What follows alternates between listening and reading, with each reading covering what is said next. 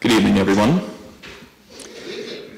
I'd like to welcome everybody to the History Center. My name is George. I'm the programs manager here at the History Center, and we're very excited to be hosting tonight's presentation, Read Between the Ravines, an evening with Ursula Pike. This presentation is co-sponsored between Lake Forest Library and Lake Bluff Public Library. So before we get started, I want to say a big thank you to both of those organizations for allowing us to host tonight's presentation. I also wanted to mention that this program is also in supplementation of the citywide multi-organizational initiative titled Native Voices. And so about a dozen organizations in the Lake Forest, Lake Bluff area, including Lake Forest College, both libraries, Eloa Farm, Gorton Community Center, Lake Forest Open Lands, and a few others, have partnered for the entirety of the year to put on programs focused on Native American culture and Native American history. So this program is part of that initiative.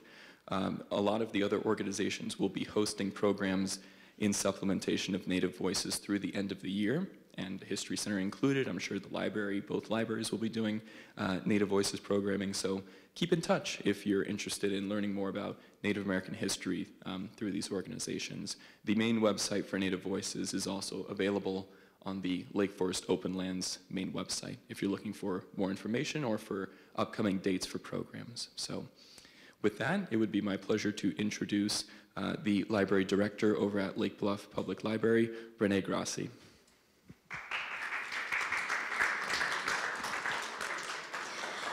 Poso, Segoli, hello. My name is Renee Grassi, and I am the library director at the Lake Bluff Public Library. Tonight is particularly special for me because this is the first Reading Between the Ravines event as a part of the Lake Bluff Library community. Community-wide reading initiatives like Reading Between the Ravines have a measurable impact on the hearts and minds of readers like all of you. These events challenge us to think beyond what we know or what we thought we knew and encourage the learning of new ideas. Library events like the one you're about to attend tonight also helps us broaden our worldview beyond the North Shore and helps us open up to new perspectives. And importantly, community-wide reading events promote and celebrate reading and literature, which is why we're all here tonight. And it brings us together for that common experience. So I'm especially happy and grateful and want to say thank you to all the staff at the Lake Bluff Public Library and the Lake Forest Public Library. I want to share my personal thanks for all their hard work and their collaborative spirit to make tonight's event possible. So thank you. Next, it's an honor to introduce Kim Vigue, Executive Director of the Mitchell Museum of the American Indian and our facilitator for tonight's discussion. Kim brings over 20 years of experience working on behalf of many leading tribal organizations, federal agencies, nonprofit organizations, and private sector entities to develop and deliver culturally relevant initiatives and programming designed to improve the well-being of Native children's families and communities.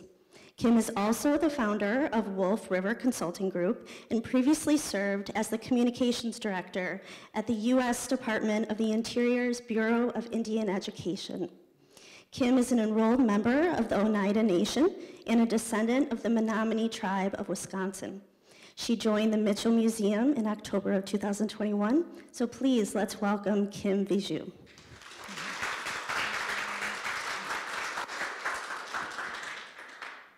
Well, thank you for that introduction, and I want to give Ursula the floor, and I'll give my thoughts about it later, but she's going to share a little bit of the book right now.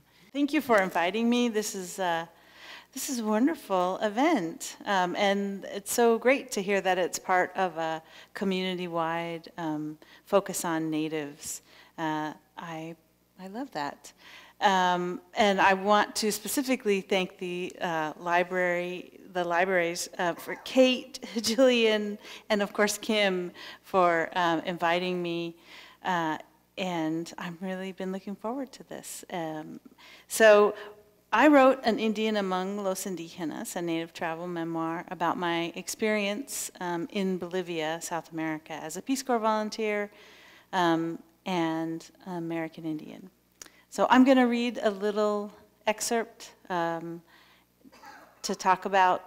give a sense of what Bolivia is like and my experience there.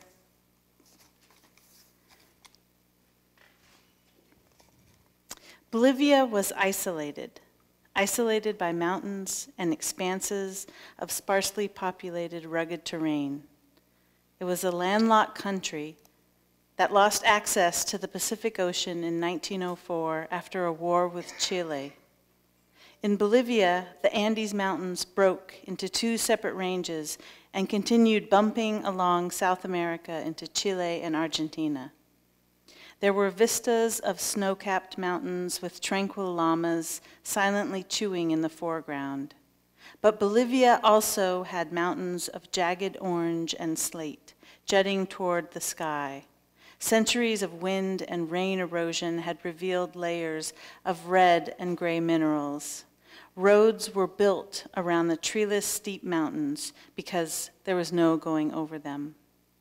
In Potosi, the high-altitude, bone-chilling city whose silver deposits inspired the hot greed of Spaniards, the hard brown shape of Cerro Rico, literally rich mountain, could be seen from every narrow street and open plaza. Bolivia was also home to the world's largest salt flat, Salar de Uyuni, an expanse of horizon-skimming whiteness that stretched for mile after barren mile. An Aymara Indian story explained that the mountains surrounding the salt flat were once giants. One of the giants deserted his wife for another woman while his wife was breastfeeding their child.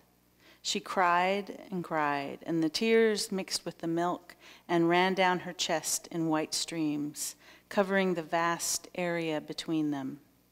When it was dry, the sun reflected off the salty whiteness.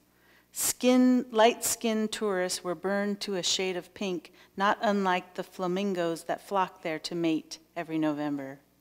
During the rainy season, a thin layer of water accumulated on the surface and turned the salt flat into a giant mirror that reflected the sky and erased the horizon. Tourists were drawn to the remoteness, to the myth of Bolivia's savage purity. It let them prove they were travelers and not tourists. Tourists ordered frozen blue drinks from the hotel bar. Travelers, by contrast, rode buses without shocks for 50 cents while suppressing their explosive diarrhea, proving their hardiness.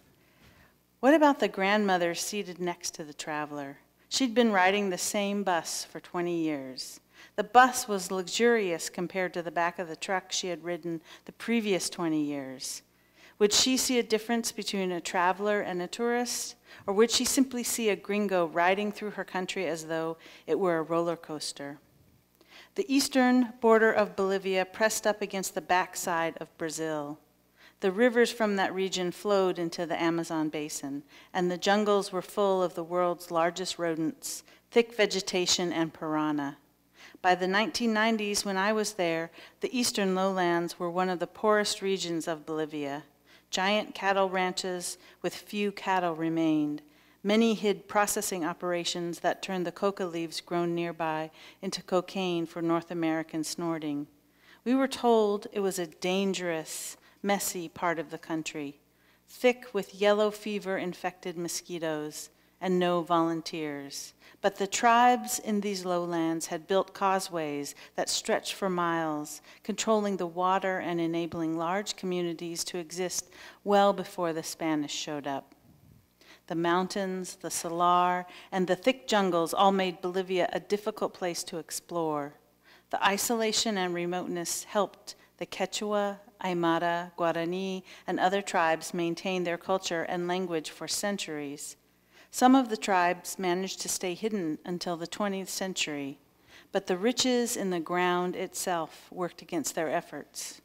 Gold, tin, rubber, mahogany, cocaine, lithium, and even the water drew Westerners who did what they do, explore, infect, desiccate. But those natives were still there, speaking their languages, dancing, and feeding themselves and their children. Thank you. That was great. No, I think I'll hold off, and if there's opportunity to read later, Sure. So I just wanted to start out saying, like I mentioned this earlier, like how much I love this book, and I was like instantly, even in the first chapter, could relate to it, almost like I had not before, for so many reasons. And I think as a Native person, we're always written about in the past tense, and we are sort of romanticized or written as these like sad, downtrodden people, and rarely from like a real perspective. And so with my like museum hat as a Native woman working in a Native organization, that's like my main goal is to change that, kind of starting at a blank canvas and teaching people that Native people are still here, we still exist, we still thrive, and we have this, we have very unique experiences and very similar experiences to everyone, around us, but we still, despite all of that, we still remain mostly invisible. And so this book really takes you out of that, front and center. As a Native person, it was so relatable because even growing up, I know the genre has grown for Native authors, but we never had books to read about Native people in their, kind of non-reservation, urban, suburban experiences, and never anything about our lives beyond, the reservation. And so this really takes you, way beyond that, and I really, really enjoyed that. And from a personal experience, I also grew up in the city and in suburbs, and as a young adult, I had a similar experience and kind of had an existential crisis and lived in Africa for a while. And I thought that I would be able to go to Africa, and it was in South Africa, was not used to all the race relations there, and I thought that I would just kind of float through everything. And it was really eye-opening, and it was the first time where I felt a little patronizing and I was very uncomfortable most of the time in a good way. And then, that was very relatable as well. And I also liked how you really helped, I think, anyone, Native, non-Native, anyone who is traveling abroad or into different socioeconomic environments, to have some compassion and look at things in a much different way. And I know that a lot of friends who've joined the Peace Corps went in thinking that they were going to save the world, and it was a much different experience. So thank you. This is kind of a transformative book for the Native experience. Wonderful. Those are all things that I was trying to get across with the book, and so I'm really glad that you connected with it. So I think we would all want to know this, what inspired you or what prompted you to write the book? Well, there's a quote, I've seen it attributed to different people, but Toni Morrison has said, if there's a book that you want to read but it hasn't been written yet, write it. It's some version of that. And so when I returned from Peace Corps, I kept looking for a book that would help me understand the experience that I had, because I knew it was different than those of the other volunteers. And I didn't really ever find any. There was this website called Peace Corps Writers, and I would check it every year and see, is there a book that's going to help me understand this? And it didn't necessarily have to be another Native author. I just was hoping maybe an African American who served in Africa, or someone who had a similar experience. And I didn't see one. And so I started working on this book myself. What really helped me too is that I was at the Institute for American Indian Arts in Santa Fe. They had just started an MFA program. Most of the instructors were Native, and they really showed that you could write anything. There were no limits to what you can write as a Native person. You can include your perspective as a Native person on anything, and that really propelled me forward to finish the book and then to get it published. Yeah.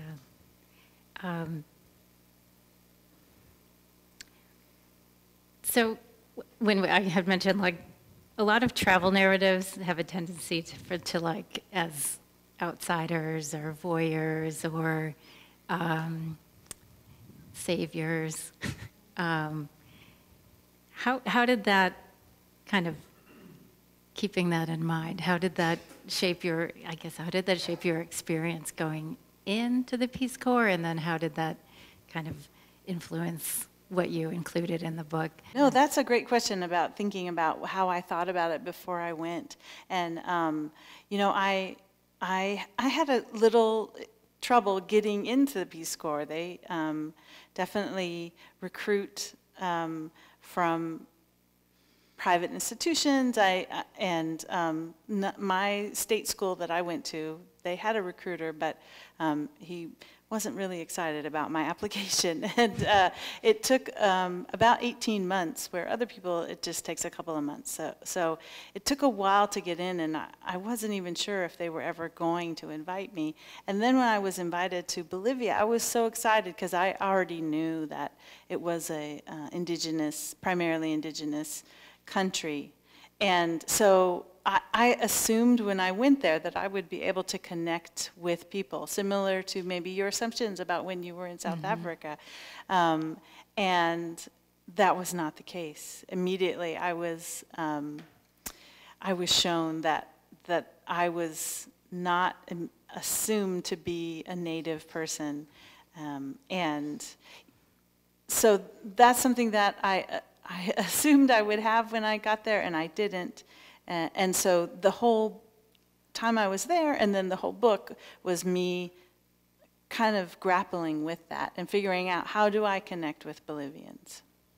Yeah, and I liked in the book how you kind of balanced between, as a Native person, kind of interacting with the Peace Corps administration and other volunteers, and hearing things about kind of maybe unintentional or intentional sort of conversations about, or comments about, Native American people in North America, and then also those kind of similar feelings towards the indigenous people in Bolivia. And so you were like, I think as most Native people face, is like you are constantly navigating these like multiple worlds at all of the same time, and kind of, you know, that can be exhausting sometimes. And I really liked how you framed that and mentioned it throughout, like the different scenarios that happened in the book.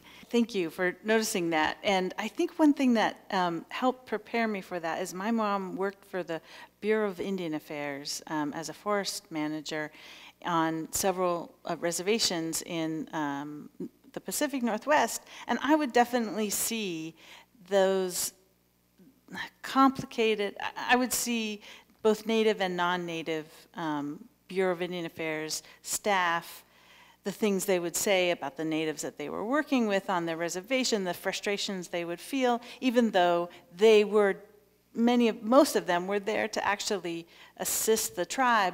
There was, it wasn't straightforward and uncomplicated assistance. Yeah.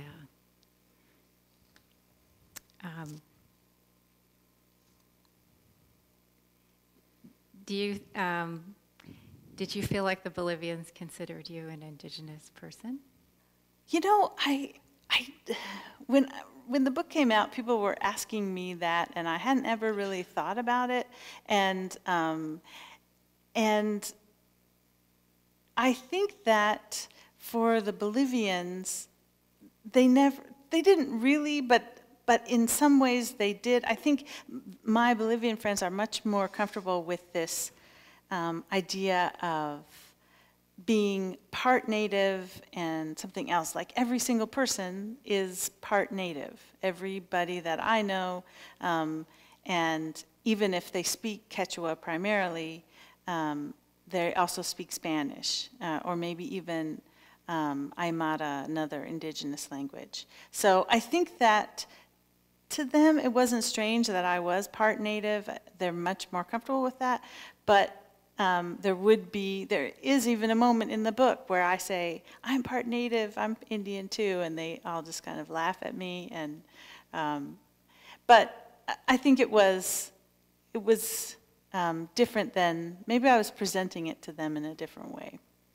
Yeah, I think yeah, that's another thing that I think a lot of non-Native people can go into another country and they are just kind of put into one box. And sometimes when Native people travel abroad, we we get put into all these boxes. So someone in my family is Bolivian and did not see me as indigenous at all. And one of the reasons why they said so is because I didn't speak my language, and that was sort of like her reference point for your identity. And she connected with my mother because my mother was much more, she grew up in the culture, and so it was very different dynamic between us. And my husband worked in international law enforcement, and he worked for Interpol for years, and so we were always traveling and moving around, and anywhere in Africa, it doesn't matter if you're Native or you explain things. You're just, like they call me Mazungu, or like white lady. And then when like a Native person goes to Europe, especially Eastern Europe, you are just completely admired and romanticized and, seen in a completely different way. And so I think travel really opens your eyes to how the world sees Native people. And it even makes me think about how we have to be so rigid with our enrollment and how we determine who is and isn't Native, and that is not the case in Bolivia. And so I think that it is eye-opening because it's a completely different approach to indigenous identity. Yeah. I also liked how you talked about, you had a lot of experiences where it made you kind of question what privilege is. And can you talk a little more about that? I think that was really important in so many things that happen throughout the book, particularly your experiences in the school. I really felt uncomfortable because I definitely did not grow up with privilege in the U.S. just because of being Native and being low income. But then in Bolivia, I had privilege just because I was an American. And I wasn't the only one. Actually, my husband, who was in Peace Corps also, he grew up in Chilton, Wisconsin, and lived a very bare bones existence up there. And he didn't, and so for him also to go there and feeling like he didn't grow up with any privilege, but to be there and see that he was considered to have privilege, he did have privilege, especially as representatives of the U.S. government. I mean, we had privileges and protections that even if we were there by ourselves, we wouldn't have. And so it was something that I struggled with, but I tried to be conscious of. I think the whole process of why I was there was me recognizing that, yes, I had privilege, I have privilege, I need to be responsible with this privilege. When there was one part in the book that really, really stuck out for me, and it's you were in the school and you had a moment of pity for one of the students, the boy, and then you realized their situation was not just a kind of a pity story. They were there for different reasons, and maybe, I guess, as Americans, we're not there to kind of step in and be a savior or fix things. And even I've been lucky enough to travel quite a bit, and I've also done that and assume like, oh, well, maybe they need something from us, or maybe we can help, or, and as you spend more time with people in different places, you realize, well, maybe they have it right. Maybe this is how we should all be looking at life differently than, sort of, we get caught up in things. And I thought that was so great, especially for people that for young people that are maybe interested in the Peace Corps. A lot of people do like gap years or want to travel abroad, to really keep that in mind. That's that where you kind of question privilege and then questioned how the decisions that people had made, maybe they weren't so bad. There was one specific moment where I took these two brothers. They were really, one of them I think was 6 and the other one was 9, and took them to a store, and it was right before I was leaving, and I said, oh, get whatever you want, and these kids really had almost nothing. I mean, they were at this children's home because they needed support, and the older boy bought shoes. I was like, oh, that's a great choice, and the younger boy wanted to get a hat, and I was just thinking, you need shoes, you need pants, you need underwear, you need all these things. That's what you should do. But I had said, get whatever you want, and he did, and I just knew that, it wasn't I know there were kids, but I think that I had seen this play out in other situations. It was not my choice to tell them what they needed. And I continue to struggle with this, because not struggle with this, but I've found a way to work to be supportive of Bolivians. I have stayed in touch with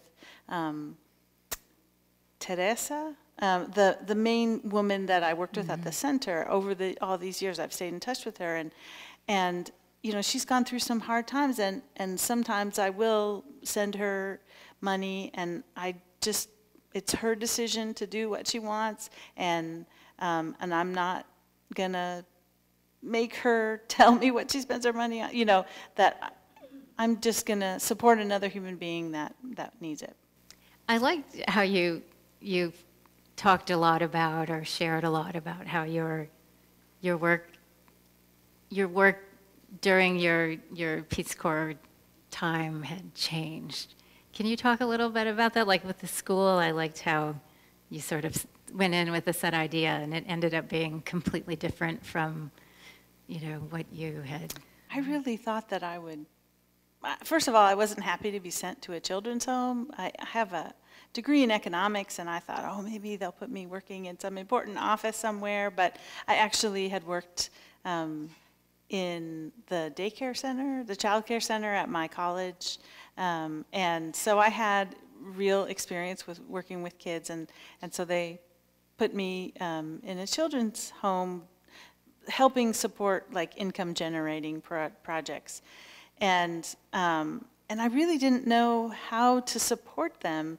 I really struggled and felt like I needed to be doing more, but as time went on, I realized that I had to just show up and show them that I was there to assist however I could, or even with like washing the dishes or whatever I needed to do to connect with them, build a relationship.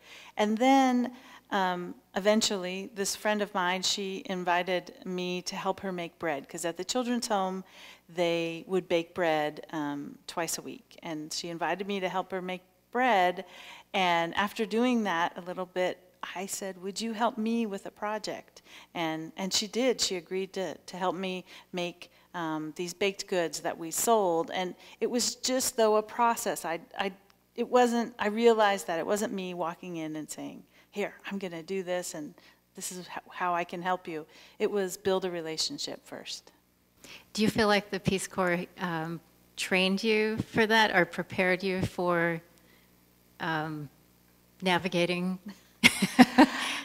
life and work and day-to-day interaction? Yeah, I felt like they...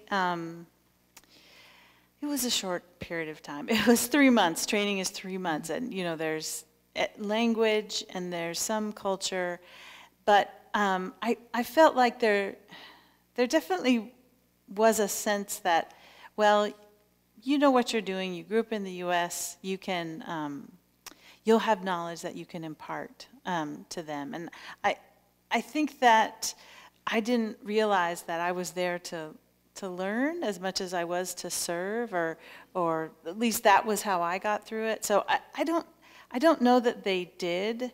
I think that maybe that's changed, but it really was me figuring it out. And I think that's the case with most of us. I mean, most of us were fresh out of college. Yeah. Many had just basically graduated, got on a plane, and gone. So, what would you share with someone who's interested in joining the Peace Corps, or interested in like traveling abroad or staying someplace for a kind of a longer period of time? I was really surprised. A lot of recruiters reached out to me to talk at different events, and I said, I'm going to be honest about my experience, which wasn't perfect. And they said, that's fine. We want you to tell everybody your story. And what I tell people is what I was just saying about how you are not going there to thrust your knowledge upon them. You don't have the answers. You're not going to save anyone. Don't think you're going to save anyone. You are going to learn and respect their full humanity, that they're people too. My daughter is in college now, and if she is interested in Peace Corps after she graduates, I would encourage her to go, but to also remember that she's not going to save anyone. She's going to learn about another culture and about their strengths, and that maybe she can share a little bit about her own. And you've been back to Bolivia since, right? And how would you say Bolivia has changed since your time there? It has changed incredibly, actually. I think it was in 2006, they elected their first indigenous leader. And then he has a lot of issues, Evo Morales does, but he did promote indigenous identity. In the schools now, kids learn Aymara or Quechua. They learn about their indigenous culture and their language. Even in the cities, I remember being at a cafe on the street and some parents saying, "Oh, what'd you learn today?" And they were counting in Quechua, and I just thought, wow, I would not have seen this when I was here before. But they definitely still struggle. That salar, that salt flat that I mentioned, it's got a lot of lithium underneath it. And so now there's a big struggle with a way to get those minerals in a way that helps the population, as opposed to what has happened historically, where the minerals are taken and people don't benefit. And we touched on this a little bit, but in what ways for you, when we talked about invisibility, in what ways for you is it like to be invisible in the United States, but privileged in Bolivia? Well, it's funny because I could sometimes step back from and see the other volunteers who really stuck out.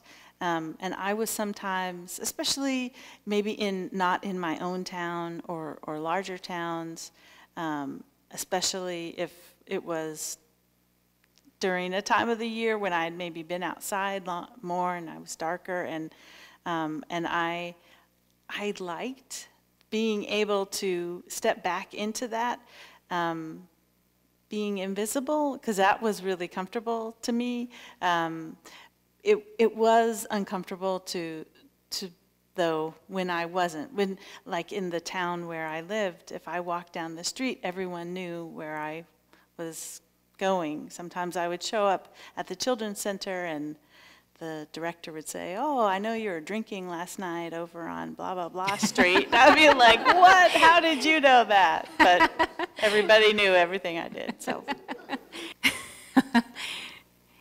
Do you have some kind of fun memories that stick with you the most, or maybe some that you didn't talk about in the book? I had that woman that I was good friends with, she and I became very close. So she started like cutting my hair. So I would go over to her house, and it would become like what you do at a hair salon, where they're doing your hair and you're cutting, and I got to meet her whole family, and I remember once I was sitting and watching TV with her mother, and it was cartoons, and she was like, "Are those real people on there? Is that a person in a suit, or what is that?" And I was trying to explain in my terrible Spanish, it's a drawing that's moving, and she just kept laughing at me. But it was so wonderful to be able to, like, not just know her from work, but to become close with her. And I would go to her house, and she would serve me soup. They often put like a chicken foot in the soup, and they would just laugh at me because I would not eat the chicken foot. So those moments of connection were what stuck with me. And I like in the book, one of my takes from it was that even though you were working at this children's center, kind of the most meaningful relationships or the most lasting relationships ended up being with the women in the who were at the center and in the community. Can you talk a little bit about them? It was so interesting to me. So there was one young woman who started working there right before I did, and she was like a helper in the cook's helper in the kitchen, and she was a cholita, which is like the traditional Quechua skirt. In Cochabamba, where I lived, it's short. In La Paz, it's longer, and they wear that bowler. But I remember she asked me one time, "Oh, should I continue to dress this way as a cholita? I can't afford it, and people just think I'm an Indian." And I thought it was strange, but then also kind of touched that she would talk to me about this. And ultimately, she made the decision to stop wearing the traditional clothes, but that was her choice to make. I understand that she had choices she had to make to survive that I wouldn't understand. So just those close relationships really helped.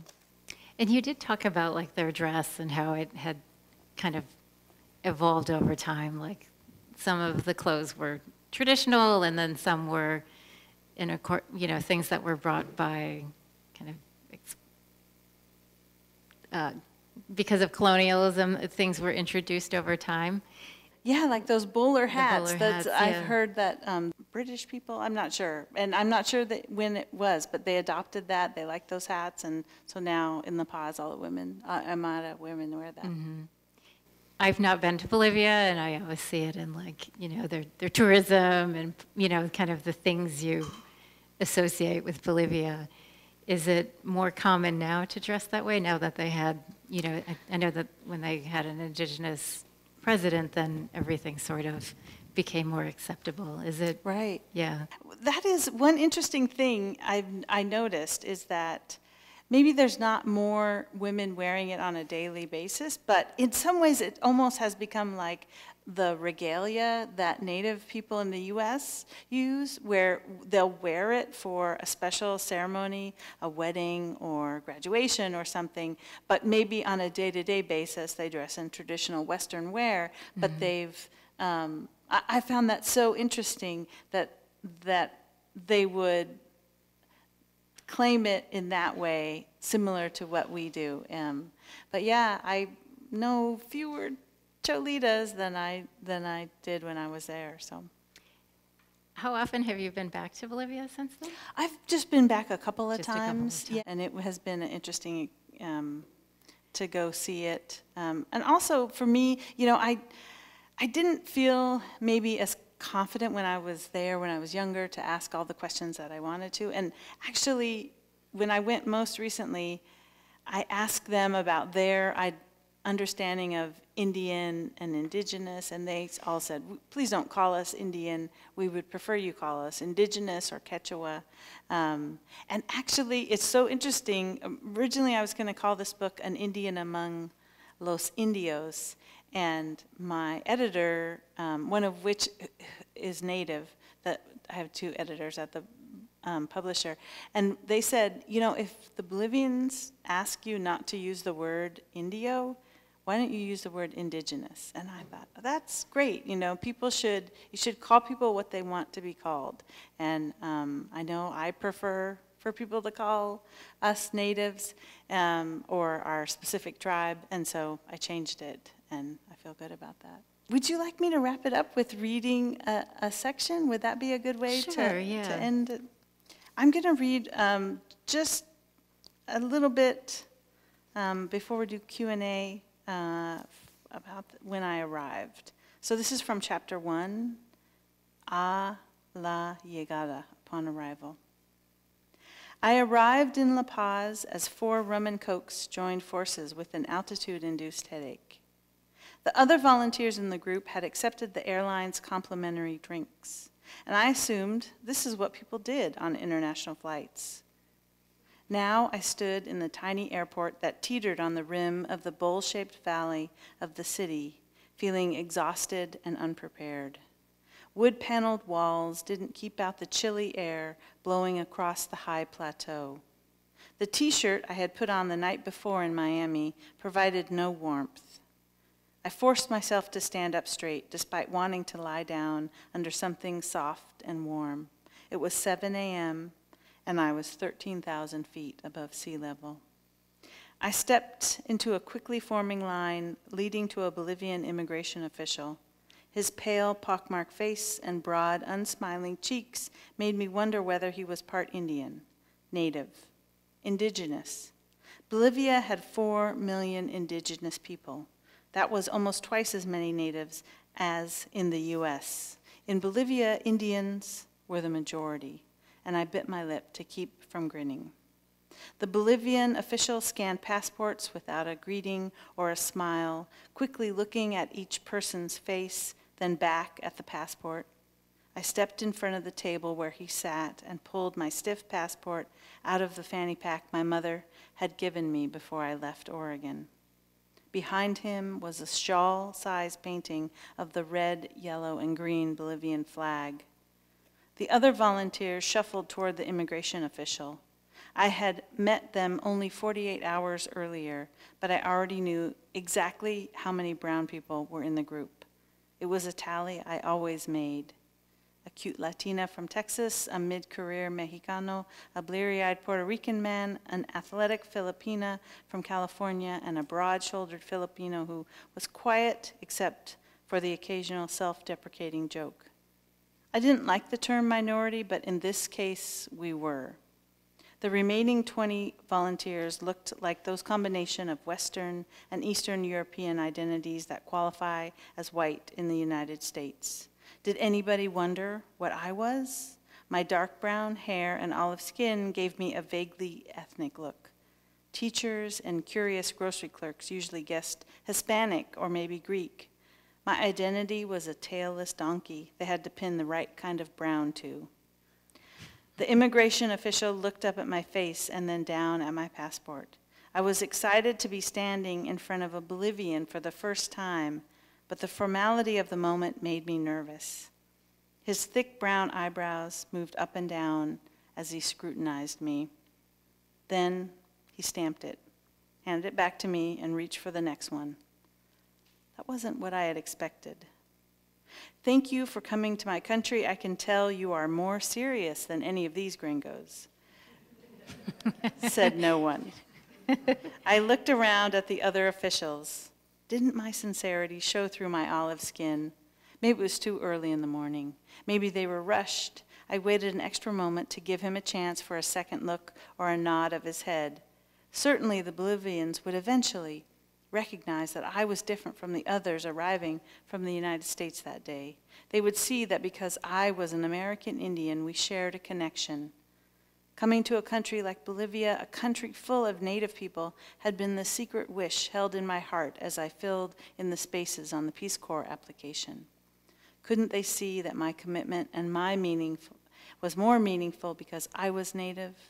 The person behind me sighed, and I reluctantly moved forward.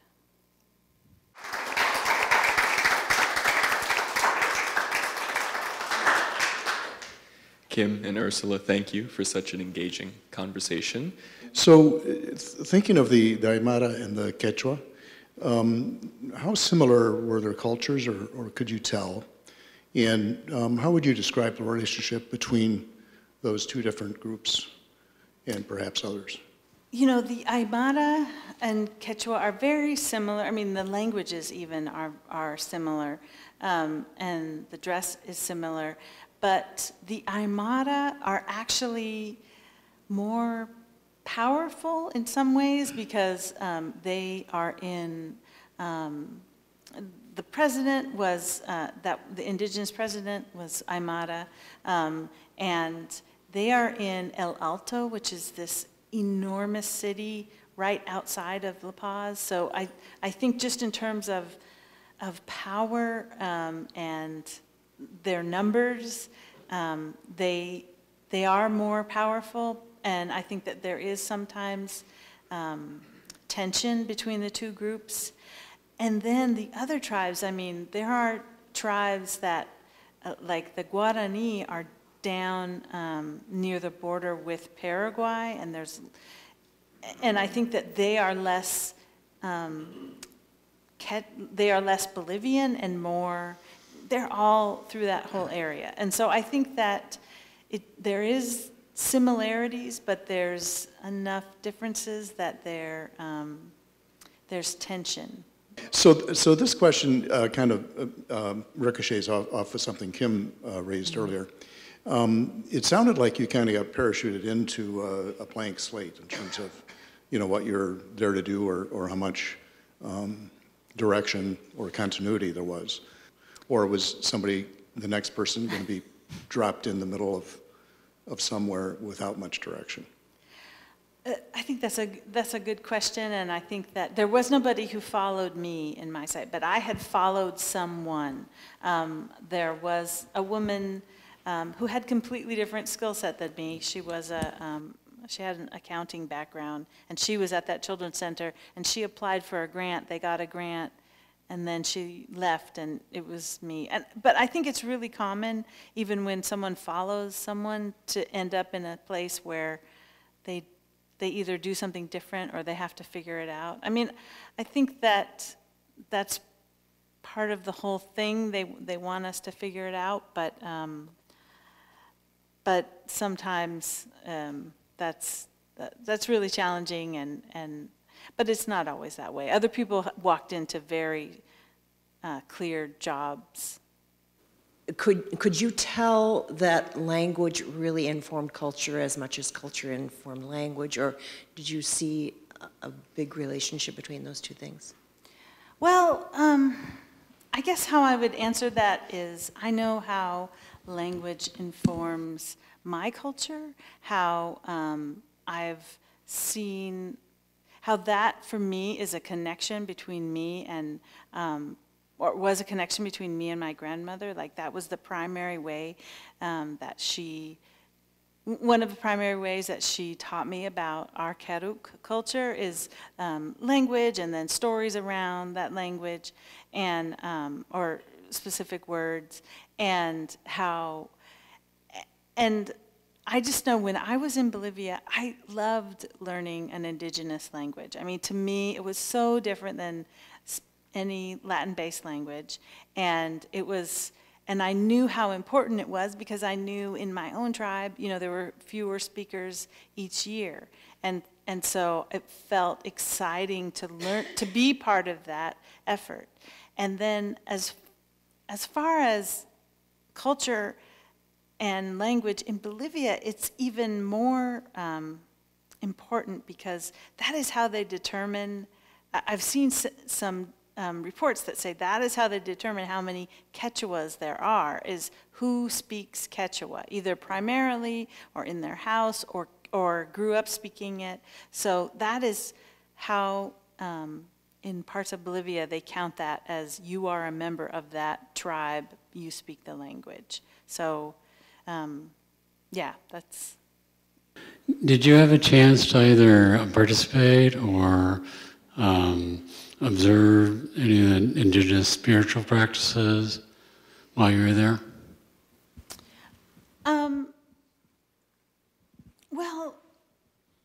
one thing that's important in Bolivia that is Pachamama. Like, that's what they call Earth Mother.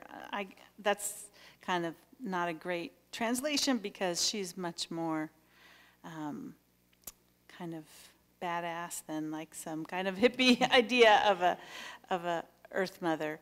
But one thing that I would see at every single event that we would have is they would give supplications. They would give things to Mother Earth. They would burn like incense, not exactly the same as incense, and so little things like that. But as far as I don't know, it's so interwoven with the Catholic Church. All of the activities I saw were, there's this incorporation of indigenous symbolism into the Catholic churches there. So not in a specific way attending some event. Could you expand a little bit on the early stages of working with children?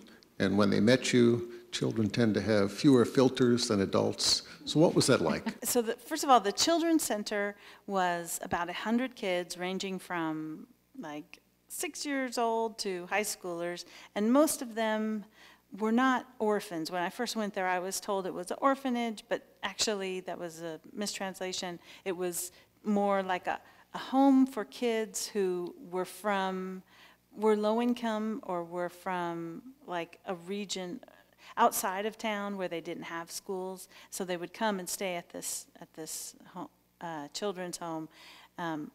And they were, I mean, it was, for me, wonderful to be working with kids, even though initially I was like, oh, I'm too important to do this. But I really liked it. I was able to connect with them because of my experience. And so I remember soon after I arrived, there was an eclipse, and they didn't have any glasses. They would develop these, you know how you take a cardboard and you can cut a hole, and they would watch it. And Peace Corps had given me those eclipse glasses, and so it was an opportunity for me to share that with the kids and let them look at the eclipse. And so I think that was a good way. And I would eat with them. I would eat my meals with them. I specifically wanted to show them, you know, to be with them as much as possible to just break down any barriers.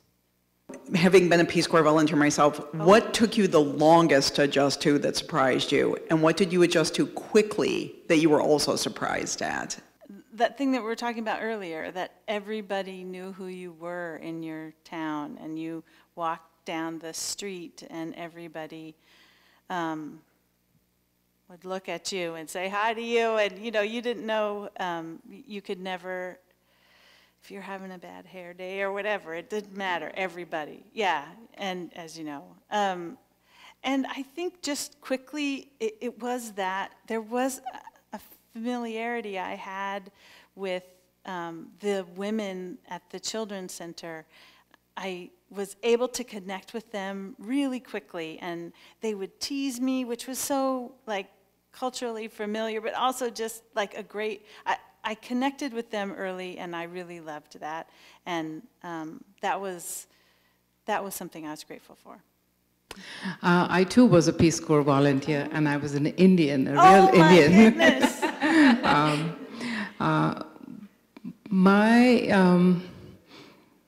I read your book a couple months ago.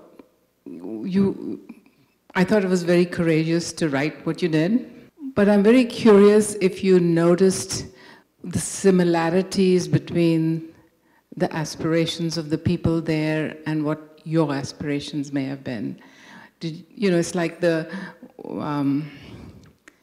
we have common aspirations, but we have different ways of achieving them, which are based on the environment you are found in. Wow, that is a basic question. Nobody's ever asked that. And it made me immediately think of my friend Teresa, that like, she was a single mom and just trying to like make a career for herself or make a life for herself, and she received a lot of, it was hard for her. It wasn't really acceptable for her to be a single mom, and yet she was able to, she's done really well for herself and got her college degree. And so I saw these same challenges that she had, that my mom had, that I had, just trying to like get some education and get a, make a better life for myself. And I think that's why, that's something I saw with her. And same with Jimenita, the woman who changed from being a Cholita to not being a Cholita. She was just, I really identified with that struggle between, you know, wanting to make a life for yourself, but feeling these pressures like you had to maybe compromise in ways to make that happen. Thank you. One of the things you touched upon was the value of the contributions that the Peace Corps was making, and you touched upon the fact that you questioned at times whether projects were being done that were ones that the Peace Corps thought the Bolivians needed as opposed to ones that the Bolivians felt they needed. And I know you had done all this work at the Children's Center, and then one day your field supervisor came in and you had to justify everything you were doing. Do you have any sense as to whether now there's more collaboration between the people who live in a given area and the administrators for the Peace Corps in terms of the selection of the projects, and to whether or not they're really helping people as much as they might be able to? From what I've read, I think that there has been, I know during COVID, all the volunteers came back to the U.S. and the Peace Corps did a really big reevaluation of their approach to everything from recruiting to placing volunteers. So, I mean, I've read some things that make me think there was more involvement. But as somebody who did like community development after Peace Corps, I see that happen also in U.S. project as well, where somebody thinks this is what's important, this is what we need, and they're told this is what you need to do, and it's not always, it doesn't always involve the voices of the folks who are going to be most impacted. Thank you, Kim, and thank you, Ursula. Thank you.